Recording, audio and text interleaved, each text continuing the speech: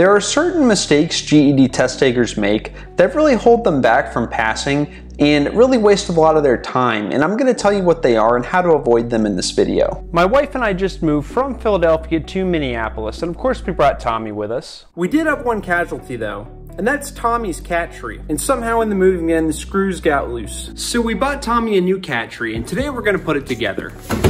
All 72 inches of it. So one mistake that people make with their GED studying, and I see this a lot, is not starting with the basics. So don't try to move on to advanced stuff before you've built a foundation up. I gotta start by building the foundation. Another mistake is not taking the time to keep yourself organized. There are many things in life that you can't control, so do your best to take care of what you can. Here's a mistake that I see students make both during their practicing and on the real test. Giving up on problems way too soon. So I'm not gonna lie, these instructions have already confused me a couple times, and I'm only on the second step. So next time you get stuck on a practice problem, ask yourself a couple questions. So number one, ask yourself if you ever solved a problem like this before. Now I put this cat tree together last year, so obviously I've done this before. When students get stuck on math problems, or any problem on the GED, they're often missing some key concept. So ask yourself, what's missing? Why can't I solve this problem? On the other hand, there's definitely such a thing as taking too long to answer questions on the real test. On the real test, you never want to spend too much time on any one question. A great strategy when you come to hard questions is to take a shot at them, but don't spend too much time. Just guess one of the answer choices and mark that question. Then, as you go through the easier questions on the test and secure every last point that you can, if you have time left at the end, go back to the questions that you marked. There's no penalty for guessing on the GED, so if worst comes to worst, always guess, never leave anything blank. So now I want you to see a huge time-wasting mistake that a lot of students make, and I don't want you to make it because you're going to drain the time down on your test if you do this, and also you're not going to get the points that you could get. So I have here a basic example of an algebra type question where you'd have to solve for x. So if I asked you to solve a question like this for x, hopefully you'd know how to do it. But if not, basically, when I say solve this equation for x, what I mean is you want to get the x by itself on one side of the equation. So the way that you would do it is you would first add 1 to both sides of the equation, and that would give us 2x equals 10, right? And so now, since we have 2 times x, we want to do the opposite of multiplication, which is division. So we're going to divide by 2 on both sides. So 10 divided by 2 equals 5. So we'd see here that x equals 5. So hopefully you already understand this. Hopefully this is pretty basic for you. If it's not, though, I have a video that covers solving equations more in depth, so I'll put a link down below. But I wanted you to see this because I want to show you the difference between this case and a whole other case. So some GED test takers will get a question like this, x squared minus 10x plus 16, and if I tell them to solve this equation, they'll try to do the same thing as what I was just doing. They're going to try to rearrange it and try to get x by itself on one side, right? So you can try to set it equal to 0, and you can try to, subtract 16 from both sides, or maybe add 10x from both sides. You can try to do that all day long, but you're never going to get x because you can't solve it that way. All right, so what I want you to do is remember this right here. This is a quadratic equation, and this is the standard form of a quadratic equation.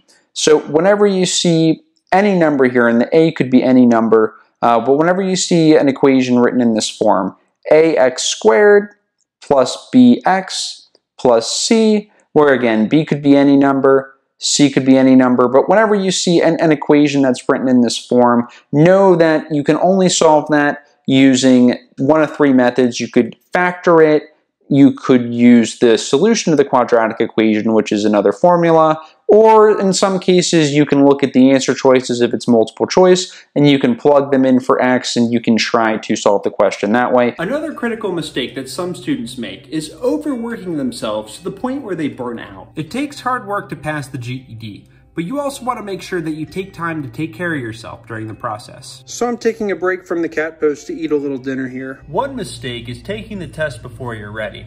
So right now, Tommy's on the new cat post before it's even done. Experience shows that there are 2 things you need to know that you're ready to pass the GED. Now remember that there's no guarantees here, but if you have these two things going for you, I'd say you have a good shot at passing. The first thing you need is a practice test score that says you're likely to pass on a GED ready practice test. The second thing you need is confidence.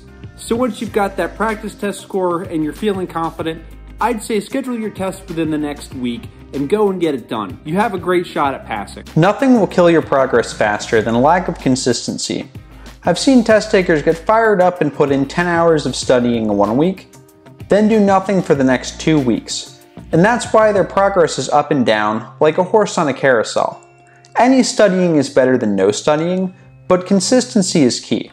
And just because you don't have a lot of time on a given day, don't overlook the power of short study sessions. So even if all you have on a certain day is 20 or 30 minutes to study, put that time to good use. This next mistake is definitely one of those do as I say, not as I do moments. And that mistake is complaining for the sake of complaining. Now, what I'm not saying is that you should just ignore your problems and not talk about your problems, but there's a difference between complaining just to complain and talking about your problems so that you can solve them.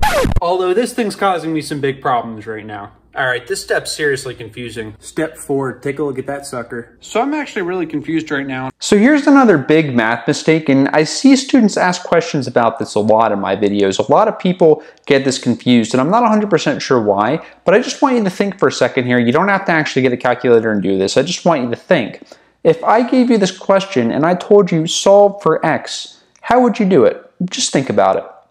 Because what some people do is for some reason they think that you have to square 16, and that's actually incorrect. So what you have to do here, if we just want to get x, you have to understand that we have x squared here, okay? So whenever you have any number squared, if you take the square root of it, you're just going to get that number back out, right? So x's are called the base.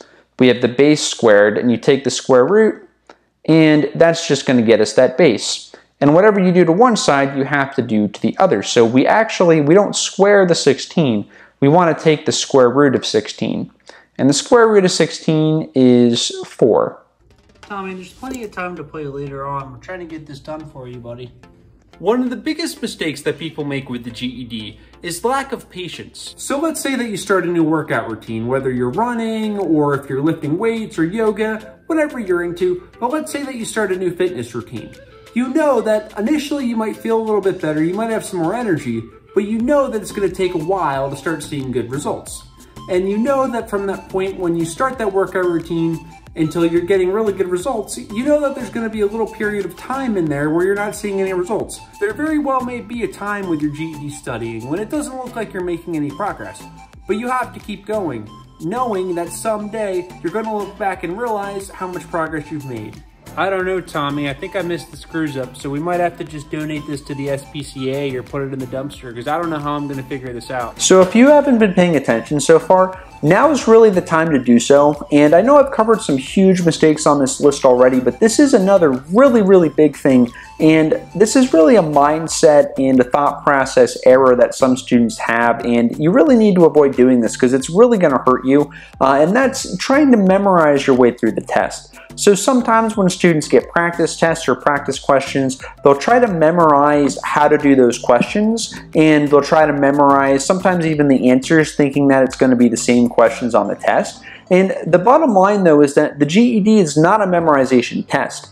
It's a critical thinking test, and it's a problem-solving test. Doesn't matter what section it is, but especially for the math, just memorizing how to do certain problems is not going to help you. You have to understand the math basics really well, and you have to be able to apply them to new scenarios and new problems.